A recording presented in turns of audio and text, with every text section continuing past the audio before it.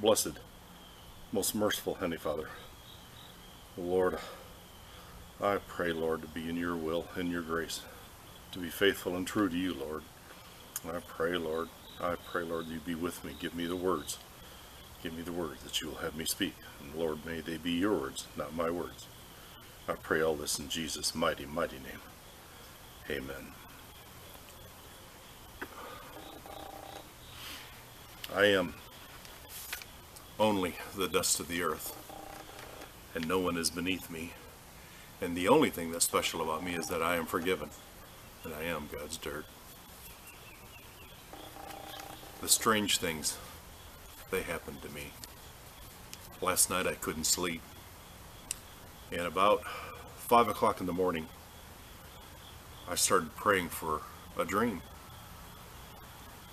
And I've been kind of asking myself, what is a watchman with dreams and visions if he doesn't have dreams and visions? But the Holy Spirit told me not to base my walk with God based on my dreams and visions. But I prayed for a dream. But I also prayed, thy will be done. Because I'm not going to pray against God's will. So I prayed for a dream, but I also prayed that God's will be done. And I continued to pray on. And then, about 5:15 thereabouts in the morning, all of a sudden, my room went silent. I mean, stone silent. And I had an air conditioner running on low speed, and I had a little fan on my nightstand. But all of a sudden, I couldn't hear anything, nothing. It was like my ears were plugged up. But I knew they weren't, because I had just cleaned them out a couple days earlier. But it just went stone silent. Didn't hear a thing. Then I heard this wind come like it was blowing through my bedroom. But nothing moved. I mean, the curtains didn't move. I didn't feel a blast of air. But I heard this like a mighty rushing wind come through my bedroom. And then I felt myself in bed, lying in bed, awake. I felt myself lift up out of bed. And I lifted up right through the covers. So I know that it was my soul that was leaving my body. And I was going, thank you, Jesus. Thank you, Jesus. It's the rapture. I was so excited. I was so excited. Oh, thank you, Jesus. Thank you, Jesus. Thank you, Jesus. But I only went up about a foot. And then I went back down. And that terrified me. Because I thought that somehow I had missed the rapture. And I started weeping and crying and tears just flowing. And I got up and got on my knees at the foot of my bed. And if you know me, that's extremely hard for me to do. But I got on my knees and I wept. I wept bitterly. Tears flowed like rain. I wept, and I prayed, Lord, please, don't leave me, Lord. Please don't leave me, Lord. And I have been in a couple situations where I thought I was going to die. I was more afraid of this than when I thought I was going to die. Because I know what's coming. I know what's coming. I know what's coming. And it's going to be bad. It's going to be bad. Because I've seen the tribulation. Most of it. A lot of it. It's just going to be horror magnified by horror. Unbelievable, unspeakable horror. Billions will die. Pain and suffering on an unimaginable scale. Global scale. Unimaginable pain and suffering. I don't want to be here. I do not want to be here. Whatever I have to do, I will do. I will do, Lord. I will do. Because I want to go home. At that trumpet blast, I want to go home, Lord. Oh, I want to go home, Lord. Be with you, Lord. Be with you, Lord. Oh, Lord, we're so close. We're so very close. Oh, I thought that was it. I thought that was it. Oh, Lord. Oh, Lord. I thought that was it. I thought that was it. Just a hint that we're so very close. So very close. So very close to going home. Oh, thank you, Lord. Thank you, Lord. I don't know. I wept. And I prayed. And I wept. And I prayed. And I finally had to get up off my knees. And I sat on the side of my bed. And I wept. And I prayed some more. And just... I thought I had missed the rapture. I thought I had missed it.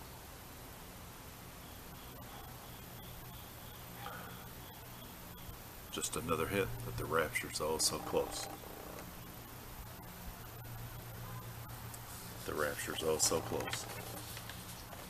I want to remind you that there is safety and salvation from what is to come, but only through Jesus Christ. And all you must do to be saved is to humble yourself and admit that you are a sinner in need of a Savior. And we're all sinners saved by grace. And repent of all your sin and believe in your heart that Jesus Christ is the Son of God. That Jesus was crucified and died on an old wooden cross on Calvary. That he was buried, but on the third day he arose from the grave and he walked this earth again inside of men. And that Jesus ascended up to heaven inside of men. And that Jesus now sits on the right hand of the Father, awaiting his glorious and triumphant return. Now pray to place all your sin under the blood of Jesus. Pray for Jesus to enter your heart and give you a new heart and be with you for all the days that you have left on this earth, no matter what they are. You need to speak these words with your mouth. And remember that Jesus, the God, is no longer in most organized churches. I'd say at least 99.9% of the organized churches, they've all been turned over to apostasy. And I beg you, do not follow a wolf in sheep's clothes, as they will only lead you straight to hell. Follow only Jesus and his word found in your King James Bible. Don't follow men. Don't follow a faith. Don't follow a church. Don't follow a religion. Follow Jesus and his word. And don't even follow me. But follow the only one that can save you from what's coming, and that would be Jesus. I want to remind you that God can turn little things into very big things. Just look what came out of a manger, out of Bethlehem. Come away from the world and the things of the world, and pray, repent, and believe, and read the words of God found only in the King James Bible. We are so near the end now, so very near the end now. And I beg you to double your prayer time, and then double it again. And we all need to do this. Stay strong in the faith, and come out of her, my people. Come out of the world. Separate yourselves from the world, as this world is not our home, and this world has nothing we need and nothing we want. Now is the time for fasting, prayer, repentance, sackcloth, and ashes. And if not now, when? We are calling for a 3-day fast, sackcloth, and fasting on Feast of Trumpets, starting at sundown on the 15th of September to sundown on the 17th. Now, we are recommending that you can drink juice, milk, water, even chicken broth is okay.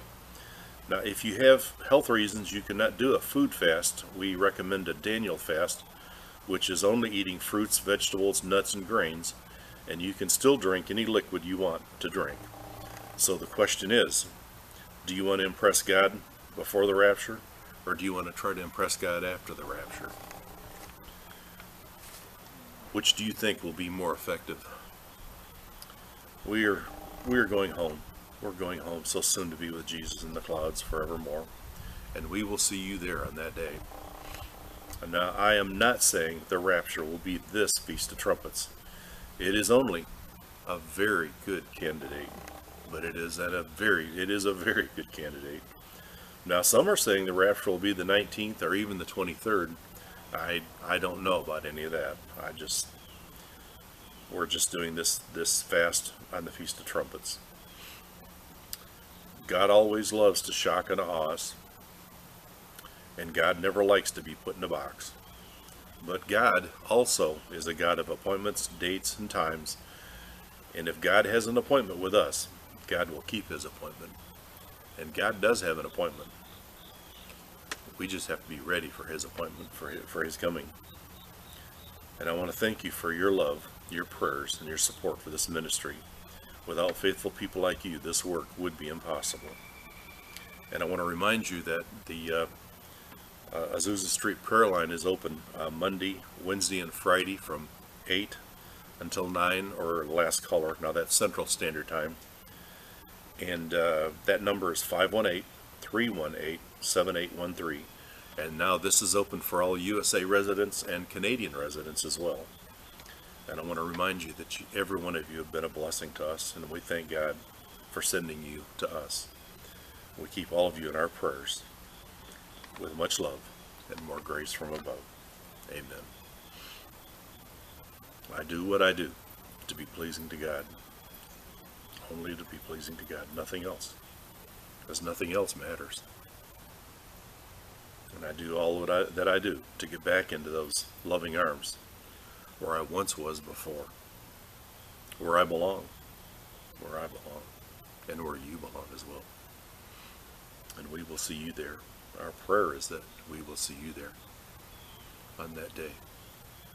On that day. And we're going home soon. We're going home soon. I just keep getting hints.